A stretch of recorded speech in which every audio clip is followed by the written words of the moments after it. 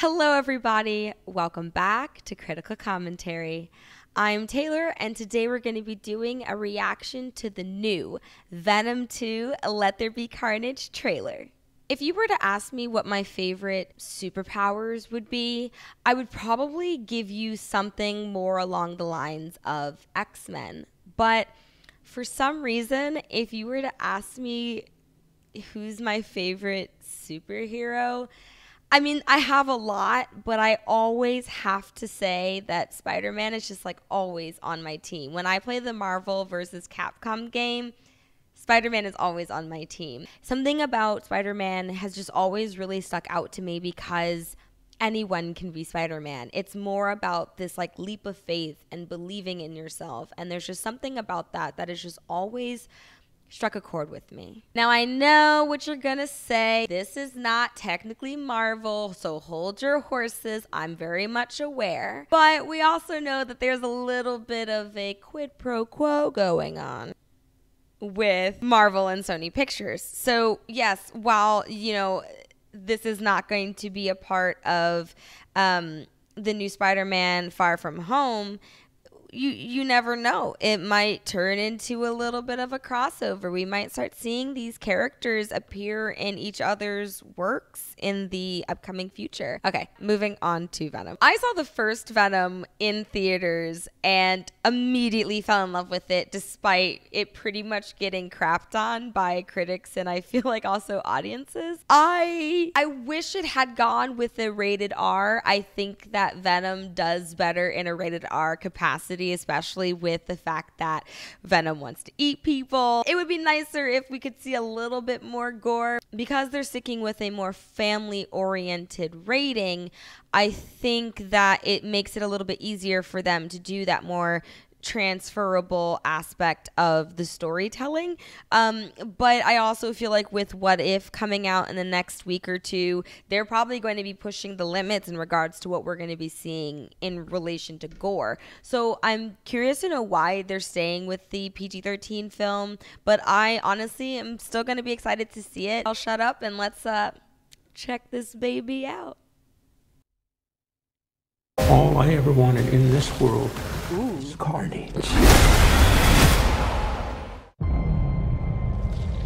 Eddie here. We should be out there snacking on bad guys. I am a predator. I need to be free. You have got to get control of your aggression, or you will get hauled off into Area 51. You live in my body. You live by my rules. I'm sorry. I don't know what came over me. Please let me fix it so I can play it again. Oh. You are a loser. Oh my gosh. I love the tone change from the first trailer to this one. I want to give you my story. People love serial killers. Do they? Why me? What's mine is yours, and what's yours is mine.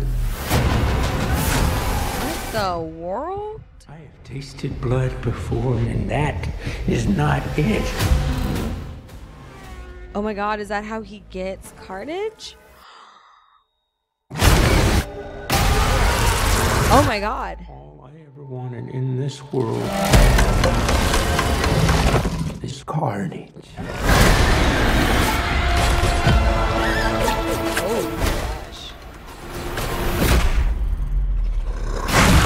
Oh! What? I'm a crazy man. I am a vengeful one.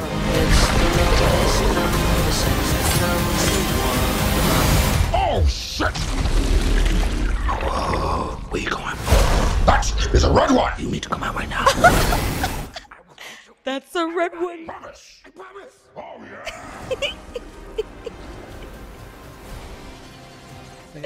Oh my gosh. I love Venom.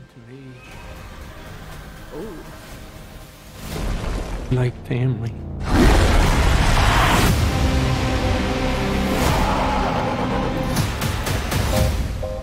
Oh, wow! You could just say I'm happy for you. That was going to be us! I am happy for you. No! Look at him. Oh. I'm so sorry. I'm sorry. Some serious couples counseling. Oh my God. I thought they were going to be like, I thought he was going to be so nice about it. And he just like punched him in the face.